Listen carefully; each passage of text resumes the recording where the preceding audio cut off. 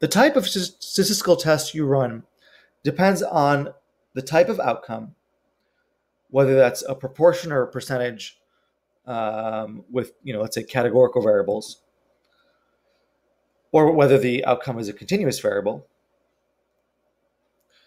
and whether it's a one sample or a two sample. And by one sample, what I usually mean is that you're comparing a column in a data set to a fixed value. So when you're checking a fact about a population, like did 4% of people did 4% of people have the flu in 2016? And two sample tests are when you're comparing two different populations. So that might be men and women. It might be people from two different socioeconomic statuses. And two sample tests, when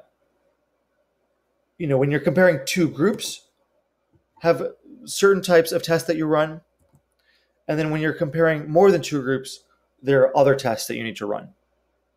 So let's say you're comparing the average height or the average age for men and women. That's one type of test because there's two groups.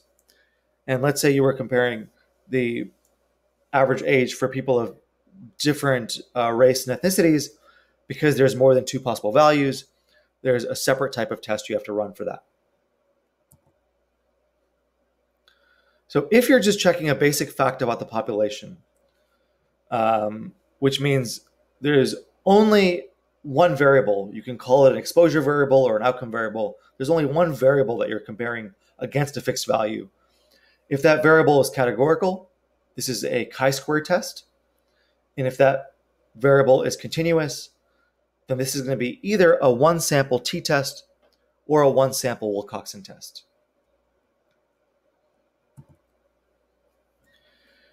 If you have two or more samples, in the situation that both your variables are categorical, you'll run a chi-square test.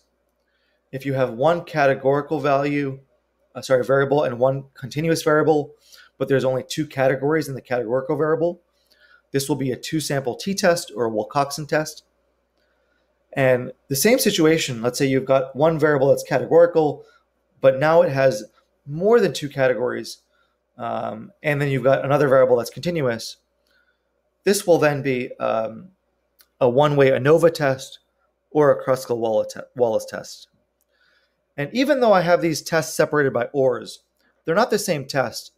The test that comes before the OR is what you can apply if your data is normally distributed. The test on the right side of the OR is the test to apply if your data is not normally distributed. We'll come back to that in a moment.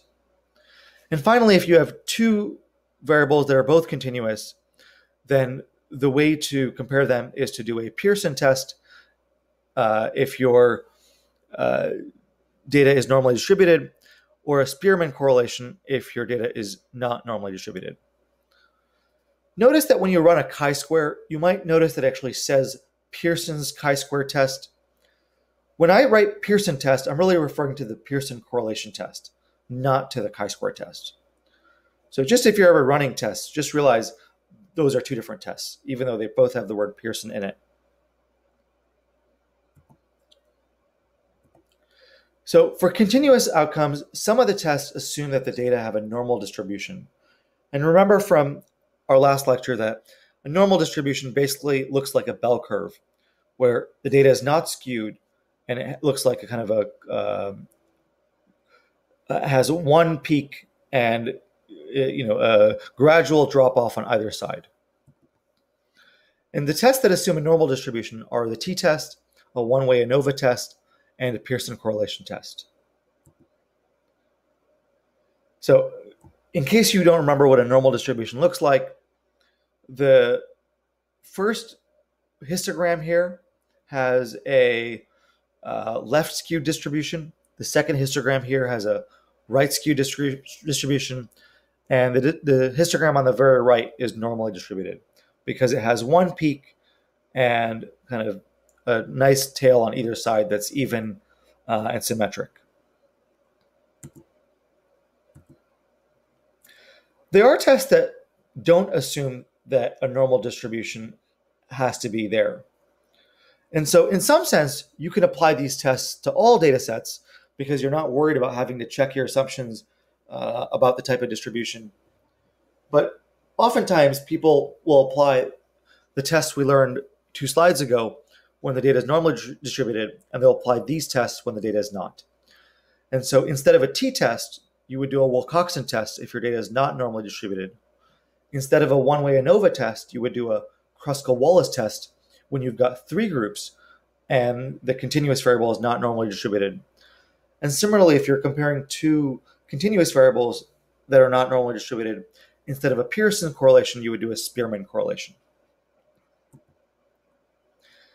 And these tests, what they typically do is they replace the raw values with the rank when they get sorted. So you're actually, in some sense, comparing the ranks of the values rather than the raw values themselves. So even if there's major skewness to the data, when you convert each of the points into a rank from 1 to, let's say, 10,000, where 1 is the lowest value and 10,000 the highest value, any of those magnitudes of difference get lost in there. And so these tests are a way to compare those ranks.